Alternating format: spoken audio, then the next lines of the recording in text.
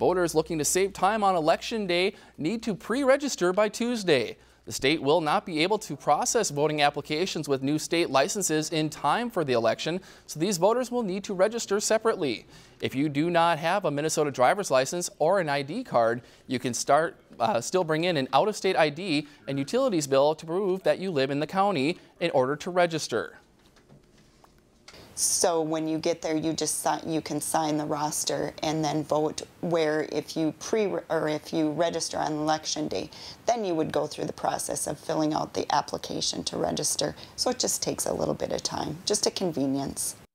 Voters looking to miss the lines completely can still pre-register and cast their ballots by absentee. Voters at the Beltrami County Auditor and Treasurer's Office until November 7th.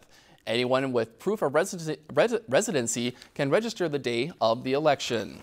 If you've enjoyed this segment of Lakeland News, please consider making a tax-deductible contribution to Lakeland Public Television.